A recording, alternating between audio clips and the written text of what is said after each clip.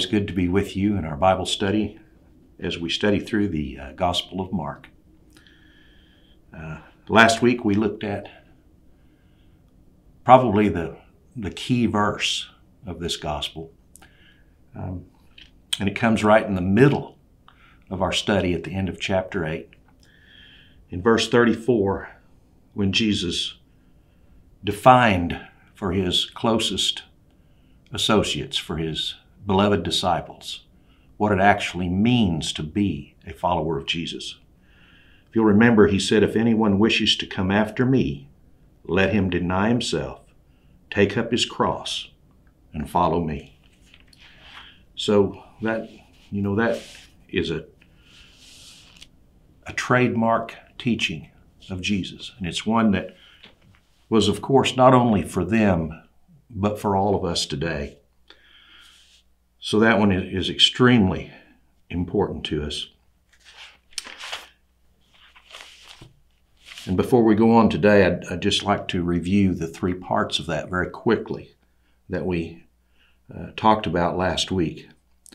So in order to be a disciple, Jesus says, first of all, there has to be self-denial. That means you have to surrender your life to Christ and give it to him and let it be used by him in whatever way that he wants to.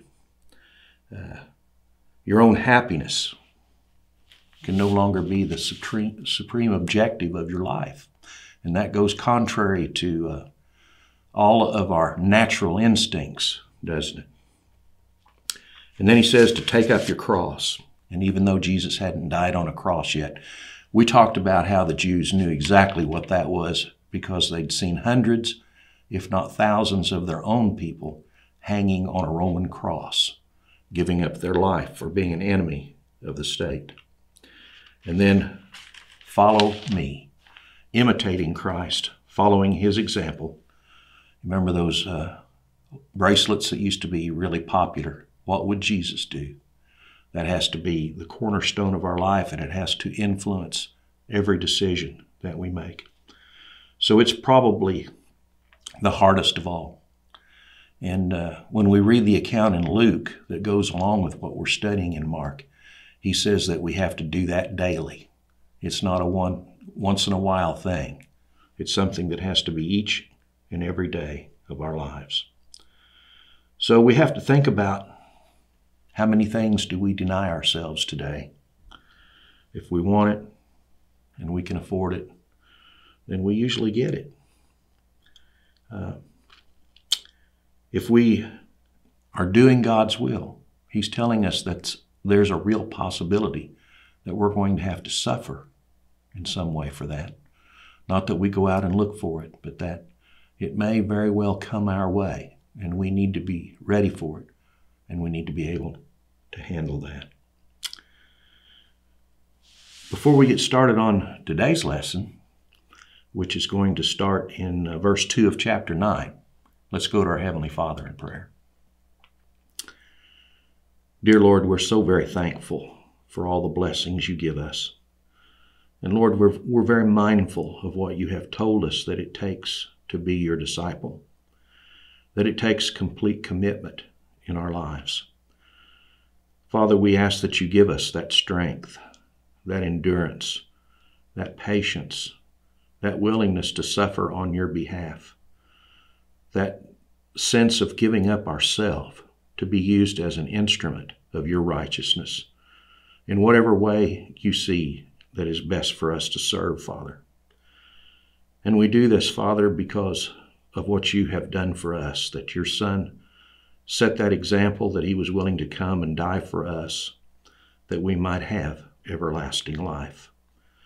And help us to keep that in the forefront of our minds, Father, as we travel through this journey on earth, which in reality is such a very short period of time compared to the glory of eternity.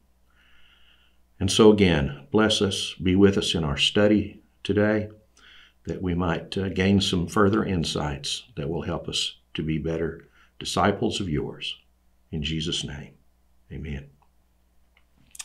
Today we're going to be looking at that passage of Scripture which is referred to as the Transfiguration, that word transfigure is actually used to describe what goes on here. And it's a glorious picture that we see here, and it gives us some very good insights. I mean, what are some of the things that we wonder about heaven most of all? Who are we going to know? What are we going to look like? And this, I think, partially answers the question of what will we look like in our glorified state. So it's very interesting and very encouraging, I think, as we look at what happens here in Mark chapter 9. And we're going to be reading from verse 2 down through verse 10. And 6 days later, Jesus took with him Peter and James and John and brought them up to a high mountain by themselves. And he was transfigured before them. And his garments became radiant and exceedingly white, as no launderer on earth can whiten them. And Elijah appeared to them along with Moses, and they were talking with Jesus. And Peter answered and said to Jesus, Rabbi, it is good for us to be here. And let us make 3 tabernacles, one for you, one for Moses, and one for Elijah. For he did not know what to answer, for they became terrified. Then a cloud formed overshadowing them, and a voice came out of the cloud. This is my beloved Son. Listen to him. And all at once they looked around and saw no one with them anymore, except Jesus alone. And as they were coming down from the mountain, he gave them orders not to relate to anyone what they had seen, until the Son of Man should rise from the dead. And they seized upon that statement, discussing with one another what rising from the dead might mean.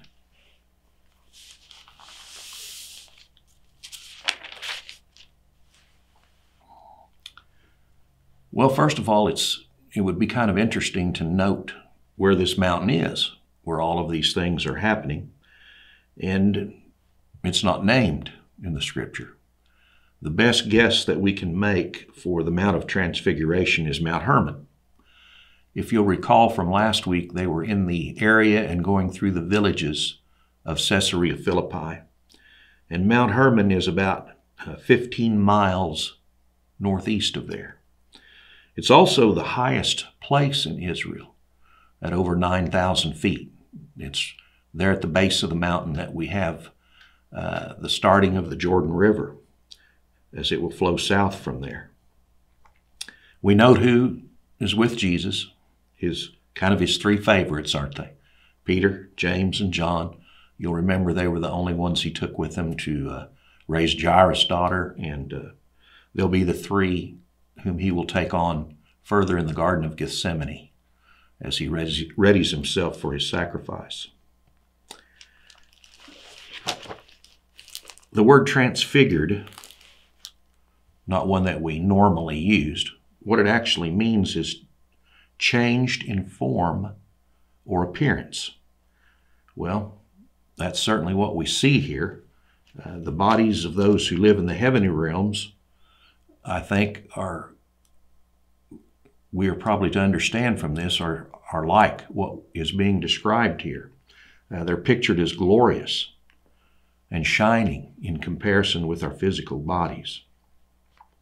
And so what happens to Jesus in this process, I think, is we're seeing what his glorified body, his spiritual state, actually looks like. His clothing becomes a brilliant white, and the terms that are used here suggest that it became as bright as pure light. It is a whiteness that no earthly process could hope to reproduce. There's no laundry detergent that we can go out and buy that are going to make our clothing appear anywhere near what's being described here. And it was probably hard for the 3 apostles to even focus in on that. Human eyes are going to have a lot of trouble focusing in on the glorified state. Let's turn over to Luke's account, Luke chapter 9 and verse 29.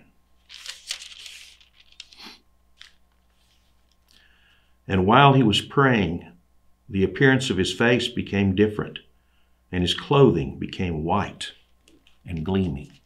So Luke adds a little more to the story here. We see that Jesus is praying while this process begins. And this whole scene takes a lot longer than what we read through that's described here. It almost sounds as we read it through like it all happened very quickly. But this is a process that takes quite a long time. And we see then that it happened to Jesus, that this transfiguration took place while he was praying. I think there is evidence here then that can tell us what our glorified bodies are going to look like. I think we're being told that our identity will be preserved, that we will be able to recognize one another. I really don't know if that's good news for me or not. I was hoping for something maybe a little better to look at than what I presently have. But I think we're going to recognize one another in heaven. I think there's evidence of that here. Now, Elijah and Moses appear to them and begin talking to Jesus. Why do you suppose that of all of the characters, all of the prophets throughout the history of the Old Testament and God's dealing with man, why do you think it's these two? What would be their significance? Well, the Old Testament is certainly about the law and the prophets, isn't it? And who was the mediator of the law between God and the Jewish people? Well, of course, that was Moses. And then when you think about the prophets, who was the most revered and the highest respected prophet throughout the Old Testament age? Well, it would most certainly be Elijah. He was looked upon by the Jews as the greatest of the prophets. And of course, as concerning Elijah, you'll recall that he didn't really die, did he? He got to ascend to heaven in a chariot of fire. So that also lends special significance to him here. Many conclude, because of what Luke says, that they have come to encourage and to strengthen Jesus for the trials and sufferings that he's going to undergo in a pretty short time. Jesus' death would bring, of course, an end to that dispensation which Moses and Elijah represent. Let's look at a couple of passages about that. First one in Colossians chapter 2.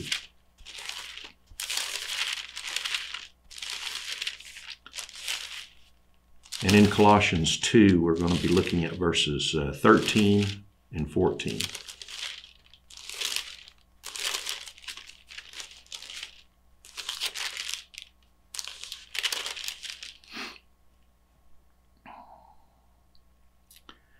And when you were dead in your transgressions and the uncircumcision of your flesh, he made you alive together with him, having forgiven us all our transgressions, having canceled out the certificate of debt consisting of decrees against us, and which was hostile to us, and he has taken it out of the way, having nailed it to the cross.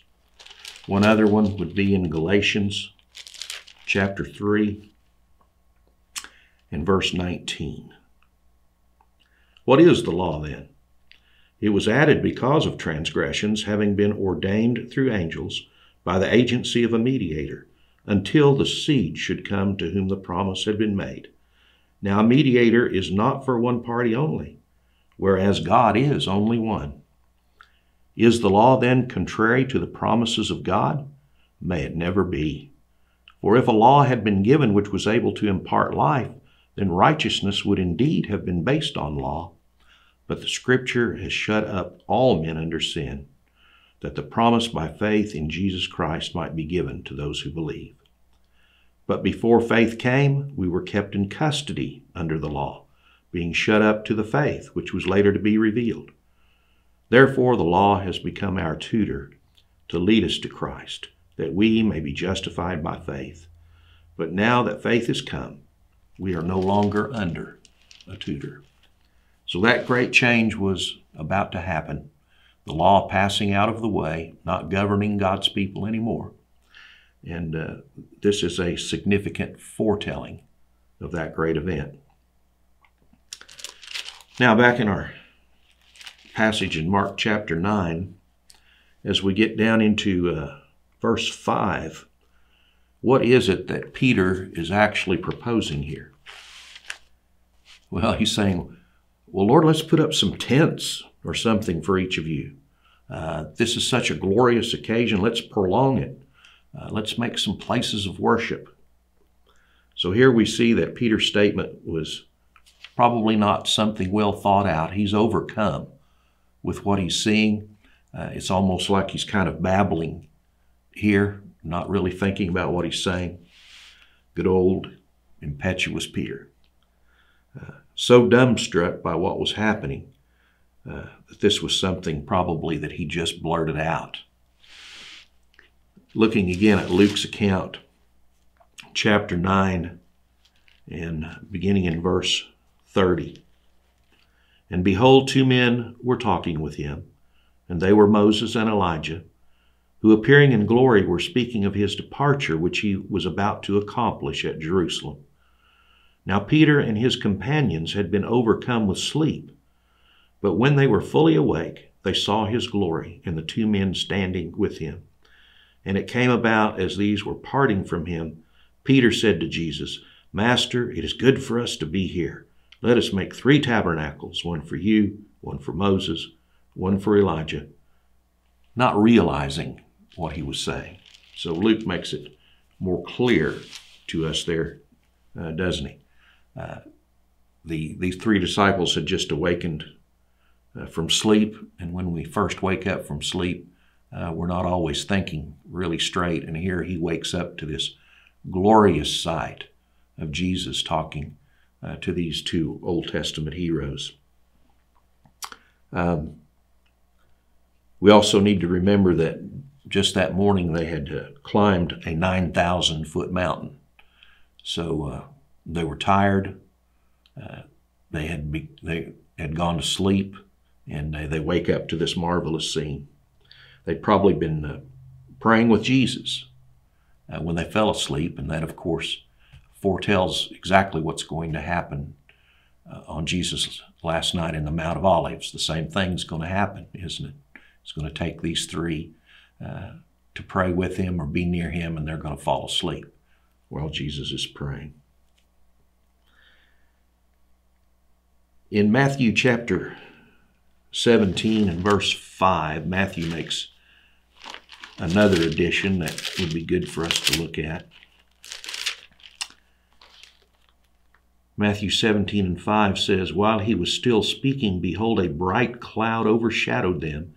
And behold, a voice out of the cloud saying, This is my beloved Son, with whom I am well pleased. Listen to him. So Matthew adds to the story that it is a bright cloud, kind of matching the brightness of the appearance of these 3. And then Luke, back in his account in chapter 9 and verse 34,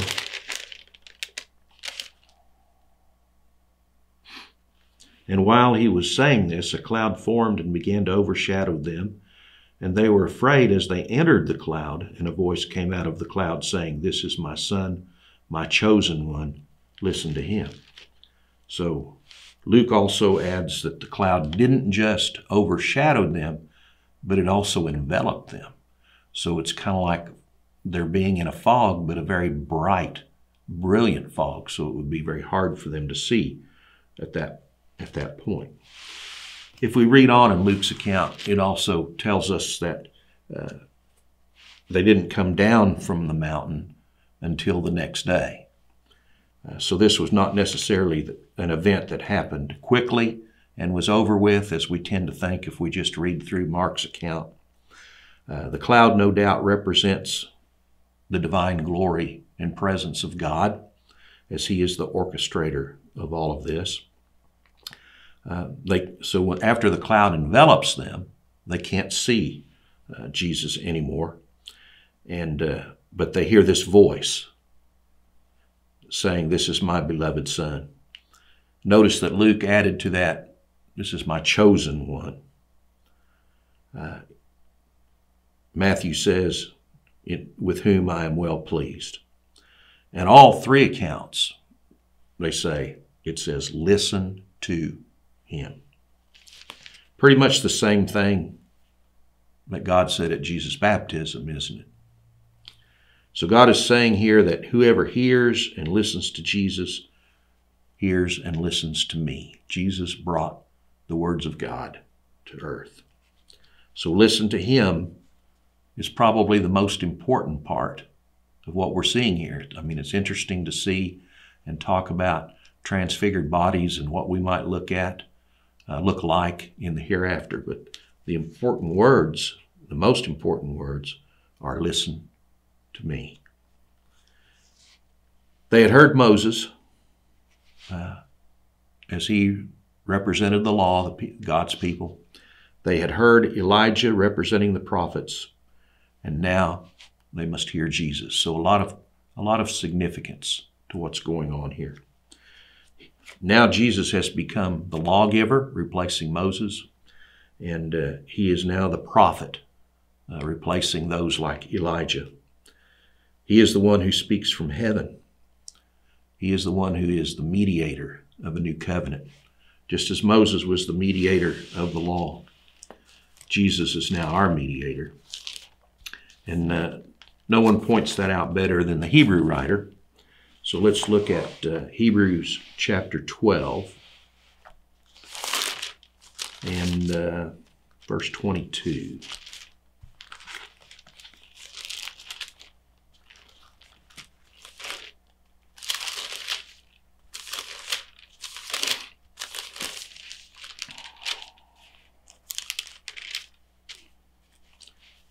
Hebrews 12, verse 22. You have come to Mount Zion, and to the city of the living God, the heavenly Jerusalem, and to myriads of angels, to the general assembly and church of the firstborn who are enrolled in heaven, and to God, the judge of all, and to the spirits of righteous men made perfect, and to Jesus, the mediator of a new covenant, and to the sprinkled blood which speaks better than the blood of Abel. See to it that you do not refuse him who is speaking. For if those did not escape when they refused him who warned them on earth, much less shall we escape who turn away from him who warns from heaven. So after these events, the cloud disappears, leaving the apostles face down, according to Matthew's account, and very afraid. And Moses and Elijah are gone at this point. Matthew's account, back in chapter 17, verse 6. It's good to read all these accounts together so that you get the full story. Matthew 17 and verse 6. And when the disciples heard this, they fell on their faces and were much afraid. And Jesus came to them and touched them and said, Arise and do not be afraid. And lifting up their eyes, they saw no one except Jesus himself alone. So once the cloud passes, they are again alone with Jesus. Luke's account, chapter 9 and verse 36.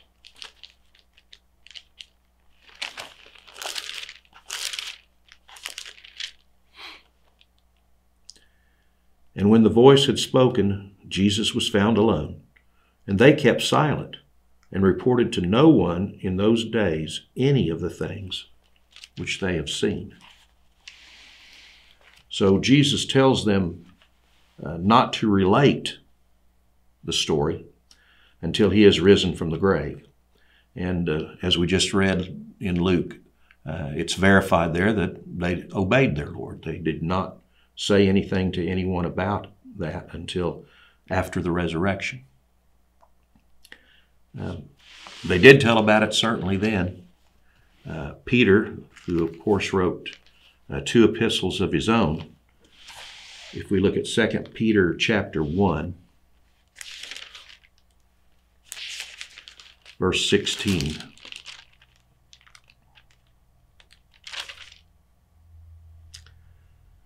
For we did not follow cleverly devised tales when we made known to you the power and coming of our Lord Jesus Christ, but we were eyewitnesses of his majesty. For when he received honor and glory from God the Father, such an utterance as this was made to him by the majestic glory, "This is my beloved Son, with whom I am well pleased." And we ourselves heard this utterance made from heaven, and we were with them in the holy mountain. And so we have the prophetic word made more sure, to which you do well to pay attention as to a lamp shining in a dark place, until the day dawns and the morning star arises in your hearts. So Peter very eloquently in his own epistles relates the fact that, yes, he was there, and he didn't understand all the implications at the time that he was there. But now as he writes his own epistles, guided by the Holy Spirit, he certainly understands what a powerful moment that was, and that he was witness to it. So it was indeed a most powerful and compelling event. It's always going to burn in the minds of these three apostles throughout their lives. And as we finish up this passage this morning in verse 10, it's pretty remarkable, isn't it, that these three men who are the closest to Jesus still do not understand what he means when he talks about rising from the dead. You look at that last verse of this passage, verse 10, and they seized upon that statement, the statement that he should rise from the dead, discussing with one another what rising from the dead might mean. So Jesus has told them plainly several times now, and still they don't get it. Now, we just read in Peter's own epistle, he certainly had it by then. But at this time, right after the Transfiguration, they still don't understand that Jesus has to die and that he's going to rise from the dead. He told them very plainly about it only a week earlier.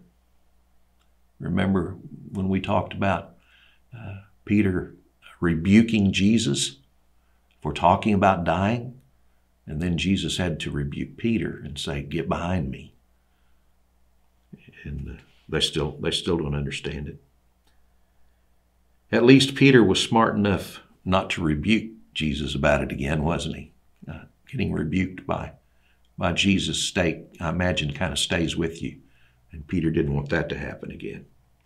So they only talked about it among the three of them. They didn't do it in the earshot of Jesus, at least.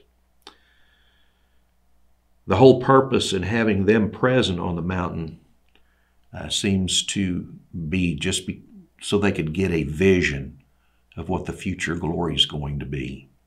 They get to be the only witnesses to that. Because they certainly, at that time, did not understand its meaning. They were just overcome by it. They were terrified. They didn't know how to act, and they didn't get it. But they did remember it after Jesus' resurrection and after the Holy Spirit came upon them at the day of Pentecost, and they fully understood.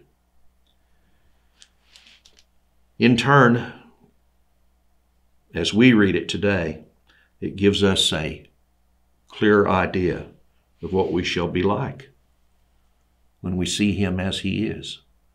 Because I think our bodies are going to look like his body and that of Moses and Elijah, as they are described here, is that we also shall be transformed into the likeness of the Son of God.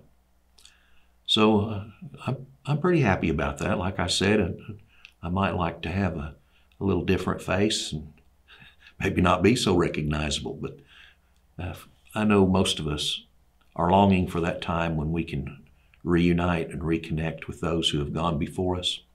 And I think this passage gives us a great hope and evidence that that is indeed going to be the case, and that we will have these glorified, marvelous, dazzling-looking bodies, and that we will know one another. So I hope that you've enjoyed this lesson with me this morning. The Transfiguration is a great event, a remarkable event. Next time we will begin with verse 11 and study down through about verse 29 of chapter 9, if you'd like to be preparing for the coming week for that lesson. It's always a great joy with me to be able to study through this with you. And again, I look forward to the time when we can do it in person. But I still feel that we're having some valuable time here. And I appreciate all of you out there who